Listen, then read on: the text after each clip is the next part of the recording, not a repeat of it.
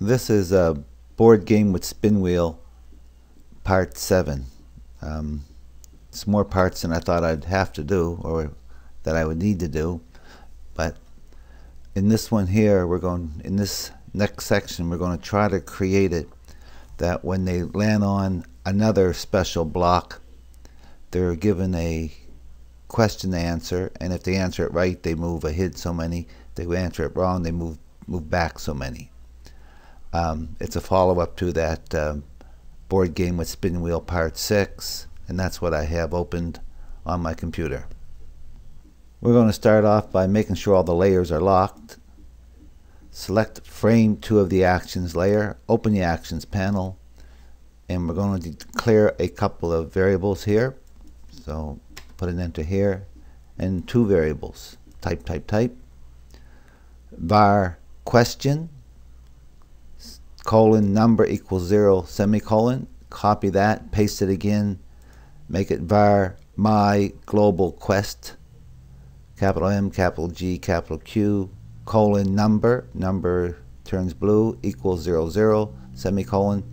These are how we're going to keep track of the values to get them back and forth between the scene 1 and the spin the wheel movie clip. That's the only modification we need to make on this frame number 2. So go back to the timeline and select frame 3 of the action panel, open the action panel.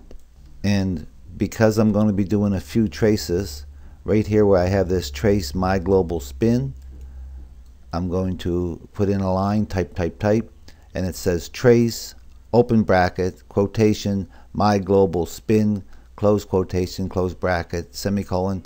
I'll see my global spin, then I'll see a value, and I'll know that's the trace that I'm looking at. And down here, after this stop button, false, put a couple of enters, and put in a couple more traces. Here we're going to say trace, and this time we're going to trace my global question, QUEST, and here we're going to trace the actual value of that question, my global quest. That's the variables we made.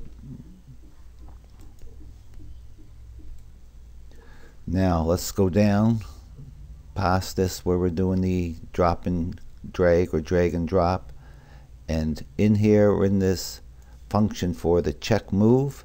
Right after this curly bracket, put in an enter and type.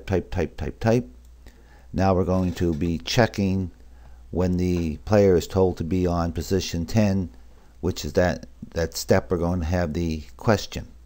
So I have if open bracket player POS1 equals 10, close bracket. There's the open bracket for open curly bracket for this if. There's the closed curly bracket for this if. And I'm going to say trace 1041. It means that the player has been told to go is on frame 10, and they're talking player 1. So you know that format there. And that variable question that we have at 0, we're now going to make that question equals 1, semicolon. This will let the computer know that we're going to jump into these questions. And we're going to make a movie clip for this question 10. So I'm going to call it STP as in step, capital S, Q as in question, QU10_MC, go to and stop, open bracket, 2, close bracket, semicolon, and as I said, there's a closed curly bracket. Copy that, paste it in, and where you see a 1, change it to 2 here. Make this say trace for 2, and this stays the same, and this stays the same. So this will be for player 1, this will be for player 2. And now we gotta allow these regular ones to work if that question variable is still a 0. So for that we gotta click here right after that entry we just made, before this if, put a couple enters, and type. it says if open bracket question, that's the variable we made, equals 0, close bracket. That means it isn't the player did not end up on a special block that asks the question, and it's asking you now, are you on one of those special blocks that you have to move forward or back without a question being asked. There's the open bracket for this if. And if I go down the bottom after all these, I think we have one on 41 or something like that. All these right here. After this check, I better check with that. Pause. It's after all of this right here at the very end is my closed curly bracket. Now, instead of us waiting and waiting and waiting for this 10 to be dialed up, or for a number to be dialed up, I would have to be very lucky in playing this game and end up on square 10 to allow something to happen. So I'm going to sort of cheat it for now to make it happen automatically. Open up the library, open up this wheel movie clip. Let's go up to this frame here, which is 48 in my case.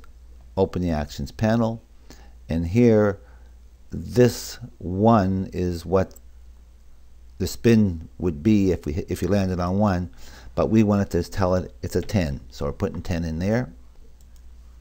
If I go up to here, open the actions panel, we're putting a 10 in here. Let's open this little thing here, click on wheel. That's 52. I now want 56, frame 56, and make that a 10. This will save us a whole lot of work testing these out. Frame 60, make this a 10. Naturally, we're going to change this back. 64, make this a 10. And 68, make this a 10. Go back, close this up, go back to scene 1, back to the main timeline for now. I'm selecting the third frame here. If I check, I think that's called move. Yeah. And I'm making sure that I can get at all the layers, and I'm clicking from here all the way down. I'm on the one after the move, I think, which is called add. I'm coming right down, getting all that, coming off it, going back, getting that fuzzy square thing, move it 1 to the right, and there it is there. Select this frame right here, the new one we made, insert or convert to blank keyframe, so there's nothing into it. I'm going to just check, make sure this is called move, and I want to make sure this one here is called add. Yeah, so this one here I'm going to call fill, F-I-L-L. And we need this because if I go back to move, some of my parameters won't have been able to be checked. This way here, when I come back from the movie clip spin, it'll jump into this fill, and this fill will send it back to here, allowing this action script to be carried out.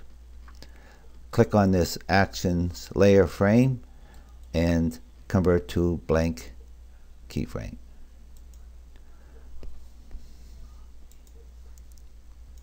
Select this new action frame, open the action panel, and type. It's stop, open, close bracket, semicolon. I'm going to trace what's called my global question, and that's actually going to display those words. This is going to trace the actual value.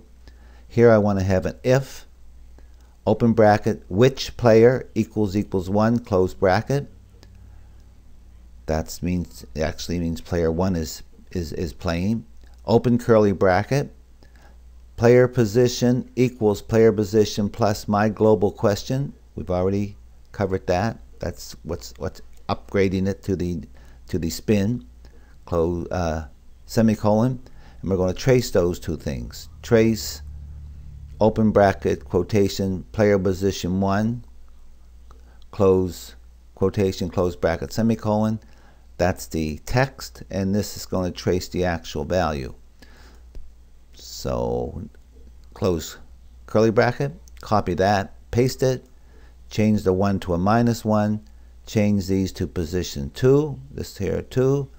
There's the close curly bracket and the open curly bracket for the if, and this says go to and play, open bracket, quotation, spin, close quotation, close bracket, semicolon.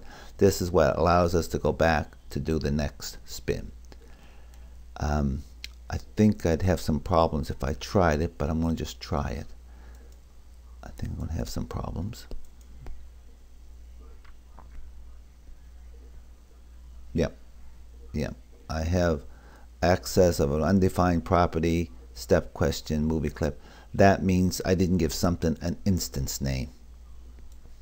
I'm back on the main timeline, and if I look on frame 3 of the actions panel, open the actions panel, up here, way up here in this check button, this check move function, I talked about a movie clip right there, STPQ10, and I never made it, so therefore it can't have an instance name. So that's like what I have to do next, is make that movie clip. So I'm back to the main timeline. I'm selecting I'm locking, make sure all my layers are locked. I'm selecting this num step layer, inserting a layer, and I'm calling it, I think I want to call it, better look and see what it is. Go in here, copy that. I'm copying that name and paste it in here, and get rid of this movie clip word and just calling it step question 10. It's frame 3 I need it to be on, so therefore I'm going to select frame 3, insert a blank keyframe, and I'm pulling this down. I'm making my stage 25%, picking up my rectangle tool. I have blue for my fill, black for my stroke, and I'm just making a rectangle right on top of that for now. Modify, I'll pick up my selection tool, go up here, modify, highlight it, modify, convert it to a symbol, make sure a button is selected, actually movie clip is selected, and put in that name, STPQ10_MC. Okay, and in the properties panel, let's paste it in there, and that will get rid of that error, I think. Let's do that first.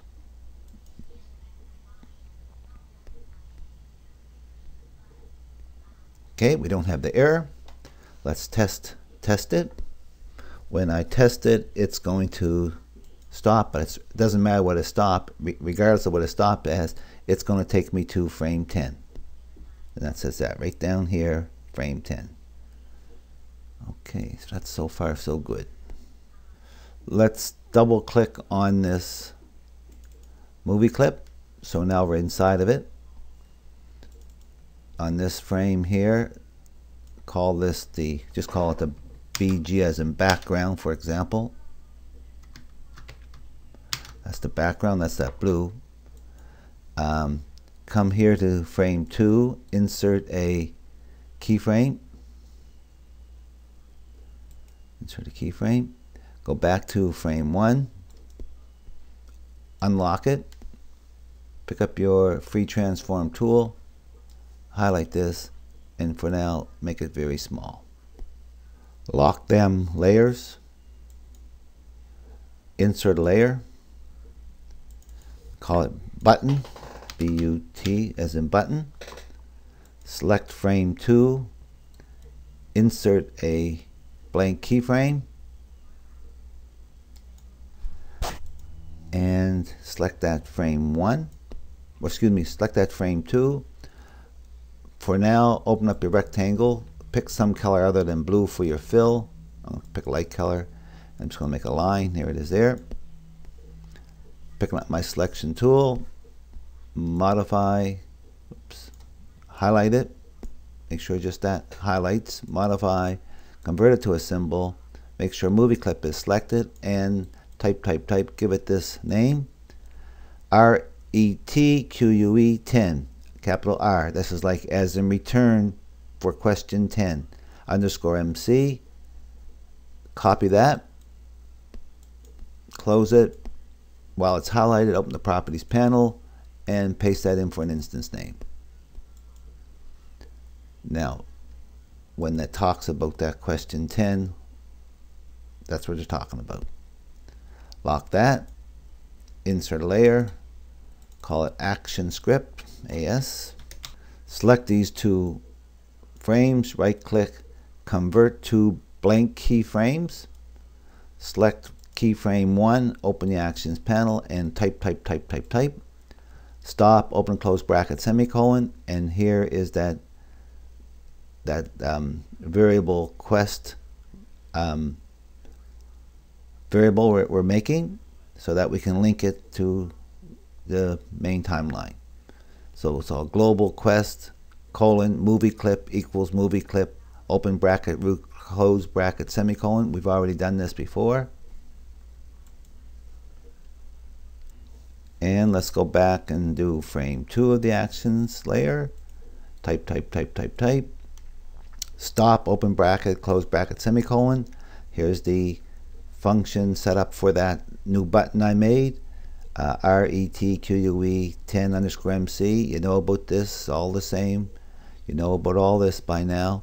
There's the function called return Q10. That's it there. And we're going to do a few things here in case we need them. We're going to trace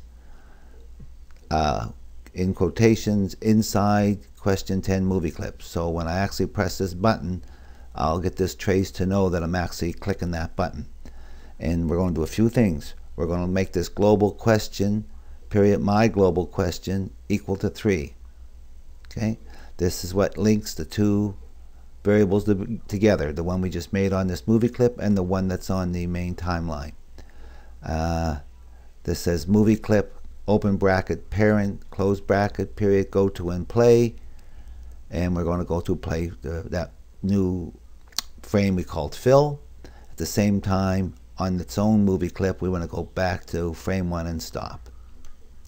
So let's see if this works. This is quite a bit.